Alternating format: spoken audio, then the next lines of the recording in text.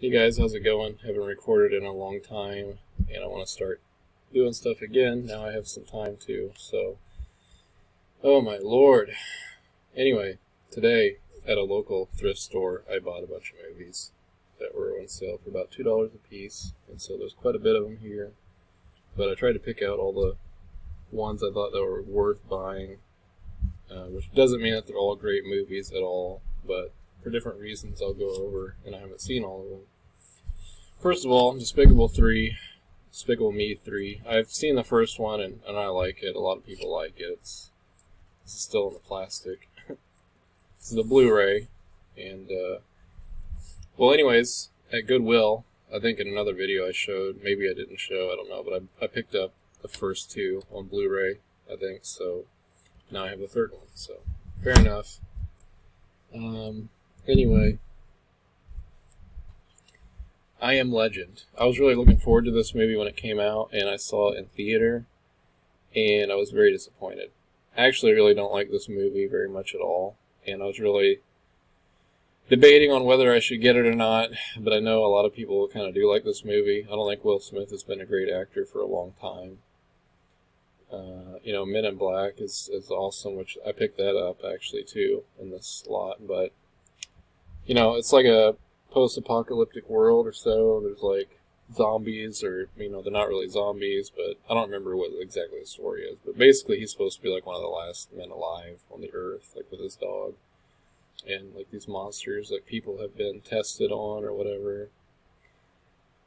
I was disappointed with the CGI and stuff. I don't know.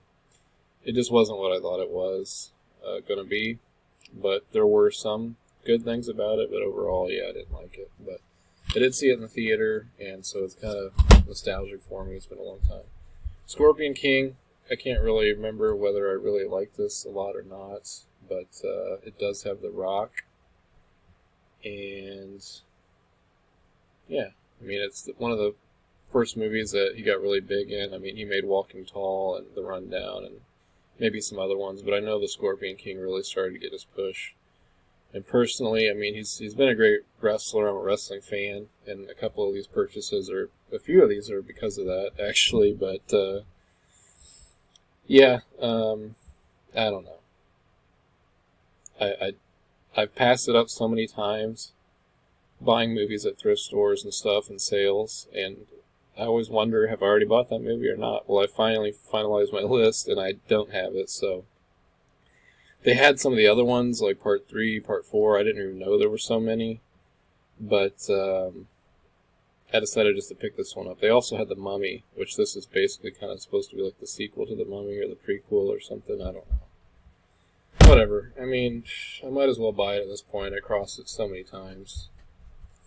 See No Evil, I think, was actually pretty decent, with Kane, the wrestler. It's a horror movie, and he's like a killer in this. And I thought it was okay when I first watched it. Maybe kind of biased, but I mean, I've seen a lot of horror movies, and I thought it was okay. Not really, you know, fantastic, but not disappointing. So I would suggest that. Bringing Down the House, I watched this when I was in rehab. It has Steve Martin, okay, he's great. Queen Latifah, she's okay, I guess. But I think that he was supposed to meet a woman online, and he meets Queen Latifah, and she's like nothing what she says she's like online, like she catfishes him or whatever. And so they have like a relationship, and it's this odd relationship, but, you know, I think it's pretty funny. And like I said, it's nostalgic to me, so I was like, whatever. I went out on a limb on a lot of these movies that I got today. Black Hawk Down. Don't know anything about it, but I like war movies, and I looked it up on Rotten Tomatoes, and it seems like it has a pretty high rating. It has 2 Academy Awards, apparently.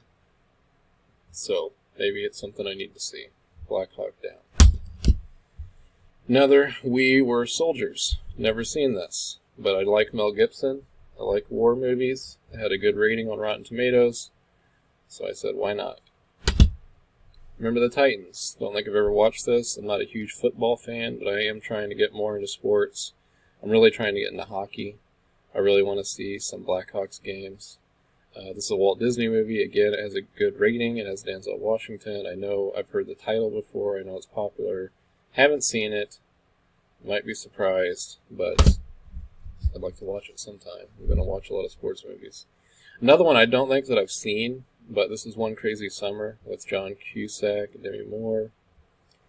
I love John Cusack's movies. I love the 80s. I love the 80s movies. And I don't think this is one that I've seen, but I wouldn't mind having all of his movies. And they're not always like spectacular, but they're enjoyable. They're good popcorn movies, I guess, as you'd say. But I already have High Fidelity and Hot Tub Time Machine. It's kind of like a newer one with John Cusack. There's a lot of good ones, but oh boy, I can't think of the one that's really great that I don't have. Anyways, I think it's interesting how they have kind of animated scenes in some of his movies. I don't know if that was kind of like a theme. I don't know if it was a particular director, because I don't know who directed these movies. But, man, I can't think of that other John Cusack movie. Oh well, who cares? Yeah, this is probably good. I looked at the trailer. Yeah. It also has, whoever, Bobcat, who was popular back in the day. Was he the one that was in the Police Academy movies? I think so. Recently, Rambo Wrath for Life was talking about Tim Burton and his favorite Tim Burton movies, and I was like, he said Ed Wood and Sleepy Hollow were like his favorite Tim Burton movies. I've never seen Sleepy Hollow. I think I've seen Ed Wood. I think that's pretty good, but I said, what about Batman Returns? I think Batman Returns might be one of my favorites, but Tim Burton used to have so many good ones, Edward Scissorhands and who knows what else, but now he kind of stinks. But I've never seen this. Rambo Wrath for Life really likes this. He said it's bloody and stuff, I guess. I don't know. I think that I've always skipped it because I don't think that I would like it, but I really don't know what it's all about and stuff. And I don't know. Maybe I don't even know that I knew it was a Tim Burton movie until recently, so I don't know. Now this movie I really went out on a limb on. This is Milk Money. It has a horrible rating on Rotten Tomatoes, but I do remember seeing this when I was a little kid. I don't remember a lot about it. These three kids want to get these three brothers or whatever, I think, or maybe it's just one kid. So, I don't know. Anyways, their dad, for whatever reason, doesn't have a wife. She died or something. They end up getting this woman to be with him. I think she's like a prostitute or something. I don't know what she does. But, they end up paying her to date him. And it's, a corny old movie. It's from the 90s. And I'm not really saying this is great. I really was wondering, should I get this or not? I was like, if I don't get this, I'll probably never remember that this movie exists again. But I was like, I might want to watch it again. Maybe I'll give a review. Gone with the Wind. I've never seen it, but everybody knows that it's popular, right? So I might as well go ahead and pick it up. Never seen this. I've also never seen this, The Hunt for the Red October. Big title. It's obviously popular. Sean Connery. Another kind of war movie. I guess this is like a Navy one. Is it? Black Hawk Down was like Air Force or something. We Were Soldiers is like the infantry. Okay, the 40-Year-Old Virgin. I don't think I've ever really sat through and watched this. But I know I've seen parts of it. I remember, I think my dad rented it a long time ago. I know it's popular. A lot of people like it. Steve Carell is funny. I do like him. So, it's one I was like, why not? Might as well. Clerks 2. This one I really do like. I really do like Kevin Smith's movies. I love the first Clerks a lot. Clerks 2 was a pretty decent sequel. Of course, the first Clerks was in black and white. It was all about dialogue. And they're working at a gas station. The second one, they're working at a fast food place, and it's in color. And, it's really memorable for me at the end when Jay and Silent Bob are kicking kids' asses who are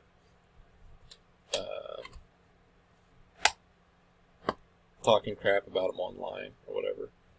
And really, I went there to get Jay and Silent Bob because I went to the thrift store before and I bought a few movies, and I remember that I passed up this Jay and Silent Bob movie, and I didn't know if I had it or not. And then once I figured out all my movies, I realized that I didn't have it, and I was like, man, I kind of want to go back. So I've been waiting to go back, so I finally went back, and then, you know, they had Clerks 2, too. I was like, okay, even another bonus for Kevin Smith movies. Resident Evil Afterlife. I like the first one. I've never really sat through and watched the other ones, but now I think that I officially own them all.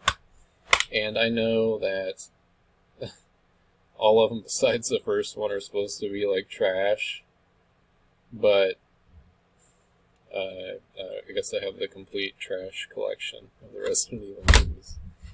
Bending the Rules. I was really thinking about not getting this one, but it stars WWE's wrestler Edge, who actually just won the Royal Rumble, coming in at #1. Outlasting 29 other guys in the Royal Rumble to face probably Roman Reigns, I guess, at WrestleMania for the WWE title, which he'll probably win. Edge had a great wrestling career, and his neck was like so bad that he had to retire early, and he just recently came back, and he's making his way in wrestling again. I guess he made this movie. I don't know if he made any other movies. This has Jamie Kennedy, too. I really expect this movie to be complete trash, but I figured, why the hell not? I'll watch it sometime, and we'll see. Might be surprised, but I kind of doubt it. Men in Black, which I was kind of happy to find. This is like a slipcover one.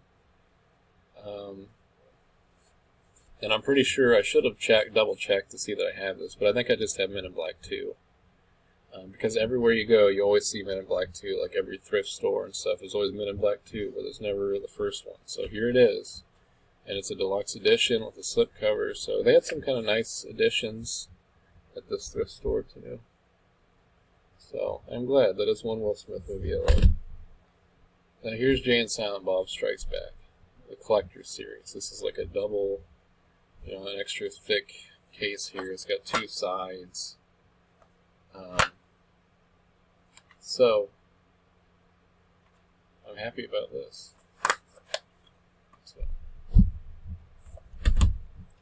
The Hobbit, which I don't think that I have, but I've got all the Lord of the Rings movies, so now The Hobbit as well. Pirates of the Caribbean, I've got 1 or 2 of them. I'm pretty sure I didn't have this one. Some of these I didn't even check. I spent so much time looking at these movies and looking at the ratings and stuff anyway, but World's End, and I know a lot of these are trash, too, kind of, but I don't care, so I'm going to end up collecting all of these.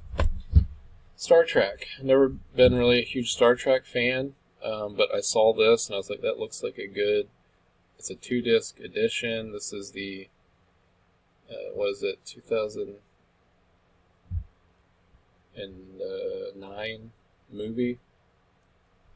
It has phenomenal ratings, so even people who said they don't know anything about Star Trek or they're not fans of like sci-fi and stuff or whatever, a lot of people seem to love this movie for whatever reason. So, and even fans, I think, of the original Star Trek are pleased. So I'm interested to watch this one. How to Train Your Dragon. This is the last one that I have. This is the first one. I saw it in theater. I thought it was pretty good. You know, there was a time when there was a lot of these that were popular, these animated movies like Cloudy with a Chance of Meatballs and How to Train Your Dragon. And they seem to kind of balance kind of like a children's, but also kind of adults can enjoy kind of movies. And I enjoyed this, so I'm glad to have this in my collection too. So there's that. Some bizarre ones, some really good ones. A lot of ones that are kind of new to me, though, really. So, but I went there to get Jay and Silent Bob Strike Back. I'm glad that I got that. You know, I think there's kind of a lot of gems in here, especially since like Matt said he loved Sleepy Hollow, and then I found that there. So I saw they had like a Sleepy Hollow TV series or something too, and I was like, that's not the movie. But I kept looking, and I kept looking, like I really examined these like piles of DVDs on the shelves, and I make sure that I comb through them. So